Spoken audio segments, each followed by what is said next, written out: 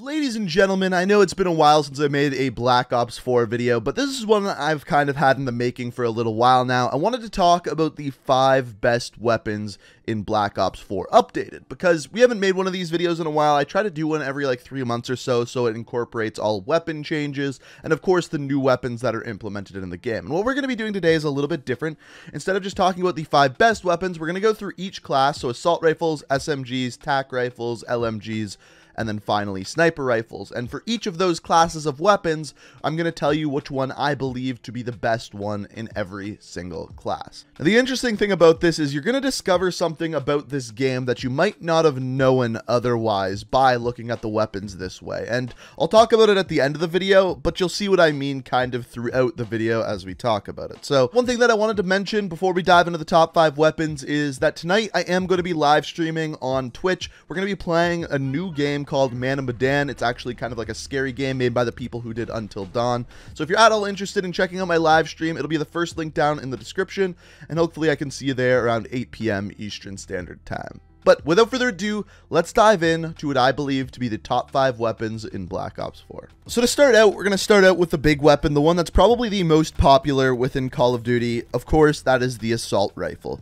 And this one is definitely the most difficult out of any of the classes of weapons because they're relatively even, but I think it comes down to between 3 assault rifles. The first of which is the Rampart 17. The best part of this weapon is that it has high caliber 1 and high caliber 2. So just by shooting an enemy in the upper chest, you have a big advantage over other people.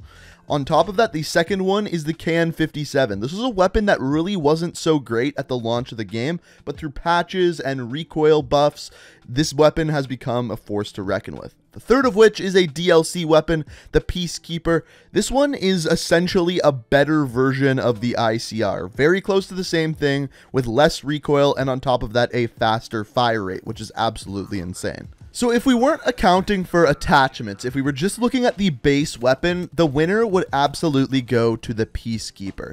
However, that's not the way Call of Duty works. Every weapon you're going to use is going to have attachments on it, and because of that, the winner for assault rifles has to go to the Rampart. And the reason being for that is with high caliber 1 and 2, you can simply shoot enemies in the chest and kill them so quickly. Once you have high caliber 1 and 2 on this weapon, it is the fastest killing assault rifle by a pretty substantial amount, but you have to get those upper body shots. Now, the one downside to the Rampart compared to other assault rifles is it does have a little bit more recoil, but that can be counteracted. The first thing I'm doing to counteract that is I'm using a grip. The second thing is I'm using the recon scope. A lot of people don't know this, but the recon scope actually reduces recoil for a lot of weapons in this game. So by using both the grip and the recon, this weapon has actually very little recoil. So the full class setup that I'm using here is I'm using the Rampart with recon, high cal 1, high cal 2, and grip.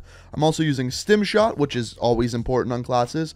On top of that, I use engineer, gung ho, and dead silence. You're pretty much going to see that on every class we look at today. Moving on to SMGs. This one, once again, is also a little more difficult than a lot of people think. So the first gun you're looking at here is the Switchblade X9. This weapon is actually way better than a lot of people think. In fact, it actually outguns the SOG up close, especially if you're using Rapid Fire 1 and Rapid Fire 2. The Switchblade has actually been buffed over the past few months and is now definitely one of the best SMGs. The one problem I have with the Switchblade is it just has too much recoil and is not good at basically anything over 10 meters. Within 10 meters, by far the best SMG though. However, I think the most consistent and best and fastest killing SMG is the one that we've been talking about since December, the Damon 3XB. Once again, there is high caliber 1 and 2 available for this weapon. On top of that, hybrid mags, on top of that, rapid fire. There is just a lot of really good attachments for this weapon. And on top of that, it's just got a good fire rate, good damage. And I think the key to this weapon is extremely low recoil. Even though this is an SMG, you can still pick people off across the map, especially when using that high caliber, because of the low recoil on this weapon. It's actually quite the opposite of the Switchblade we just talked about, where you can't pick people off at long range because of the high recoil on the Switchblade. This weapon is the opposite. Even if someone's halfway across the map behind a head glitch, you can still pick them off because of how low the recoil is on this weapon. Now, the class setup that I use for this one is actually a little bit different, a little bit more attachment heavy as opposed to perk heavy. So with the Daemon, I use a elo. I don't really like the iron sights, but it's not really needed. So if you don't need the elo, just replace this with either engineer or dead silence, probably dead silence. After this, you got high caliber 1, high caliber 2. We talked about how important those are. Basically reduces your bullets to kill by 1. After that, we have rapid fire. It's not really needed on this weapon. All it does is decrease the burst delay by just a little bit, but it's a very, very small margin. So if there's one attachment you're going to get rid of rapid fire. And then after that, hybrid mags. This makes it so you have more bullets in your magazine and you reload faster. A very important attachment in my opinion. And then as far as the rest of the class, once again, using stim shot, and then the only perk I have here is gung ho. Up next, we have tactical rifles, and if you were to ask me this a couple months ago, it would have been the Auger. The Auger DMR has pretty much been my favorite weapon since the launch of the game. With high cal 1 and 2, it has an incredibly fast time to kill, but then the Stingray came out, and the gameplay you're watching here is without the operator mod. The crazy part is the gun's way better with the operator mod, and I know that this thing got nerfed recently with both the fire rate, the damage, and pretty much everything with this weapon got nerfed, but I honestly still think it is the best tactical rifle in the game. It is just so damn good with the operator mod that nothing else is really able to compete with it. And because of that, it's just the best tactical rifle. It still might even be the best weapon in the game. Let me know what you think down in the comments. But as far as a class setup for the Stingray, what I like to use is a lot of attachments once again. So here I'm using rapid fire. Once again, not necessarily necessary, but definitely helps out every once in a while. Hybrid mags, basically when hybrid mags are available, I use them. Long barrel actually helps quite a bit on this weapon. And then finally, the operator mod, which is of course the impact blast, which makes your rounds explosive. And then as far as stim shot and gung ho, that's the same thing we've seen the whole time. Now, the reason why this weapon is so good with the operator mod is because you don't need to be accurate. I don't think a lot of people understand this. With high caliber 1 and high caliber 2, you have to hit your target either in the head or the upper chest. Essentially, what the operator mod of the Stingray does is give you high caliber, but across the entire body of your enemies, and that is why it is so good. Moving on to the LMGs, so I'm guessing a lot of you are going to expect the best LMG to be the Titan, but in fact, it's not. The best LMG in the game is actually the Tiger Shark. Now, a lot of people don't know this, but basically the Tiger Shark is just a better Titan. It has the same damage profile with a much faster fire rate, faster reload speed, and just most of the stats on the Tiger Shark are just better than the Titan.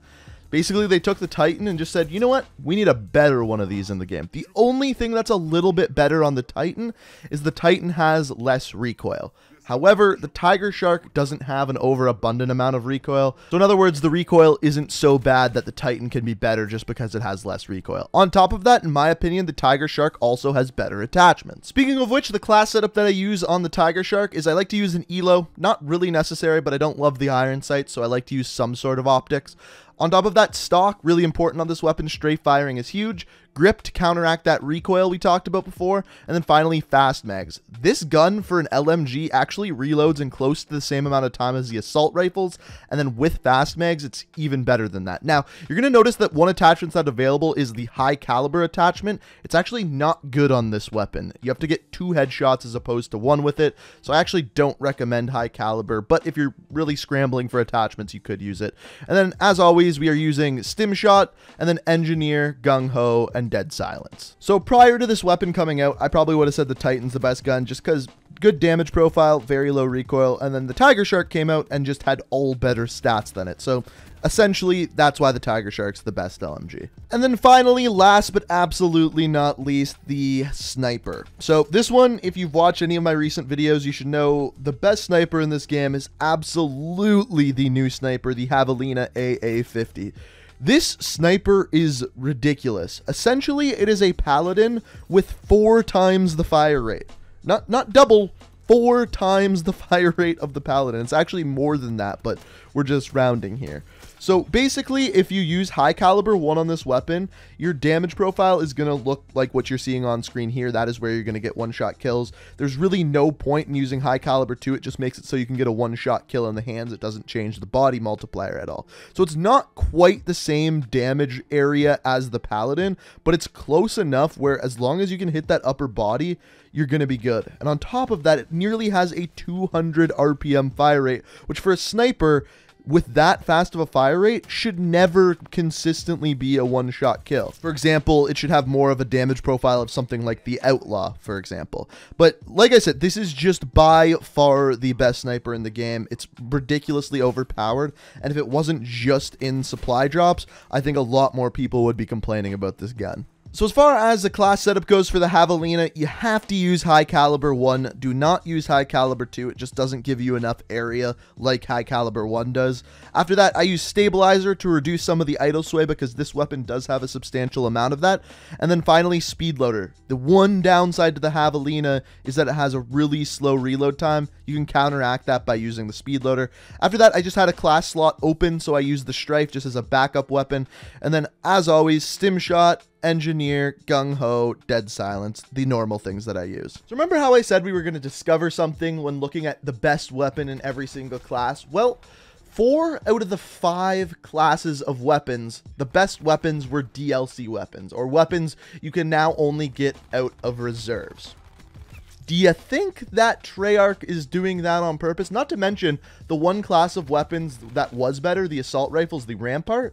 The Peacekeeper is just very close behind that, which once again is another weapon that you can now only get out of reserves. So it seems to me that it's pretty clear that Treyarch or Activision, one of the two of them, are trying to make all of the best weapons in the game DLC weapons. And it kind of sucks because if I was going out and wanting to buy a game right now and I bought Black Ops 4 and started playing the multiplayer, I would immediately be at a disadvantage because I would have to play literally hundreds of hours before getting these out of reserves, or I would have to spend hundreds of dollars to get the best weapons out of the game. And I don't like that because I don't think you should buy a game and immediately be at a disadvantage because you have to spend more money to get the most out of the game. I really don't like that, and it seems to me it's pretty clear they're blatantly doing that. But maybe you disagree with me. If you do, if you disagree with any of the weapon selections that I made throughout this video, let me know down in the comments. If you enjoyed the video, I'd love it if you could hit that like button, and as always, if you're new to the channel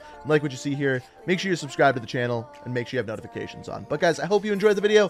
Thank you so much for watching, and until next time, guys, peace out. We are reaching for the stars, but we're making this too hard.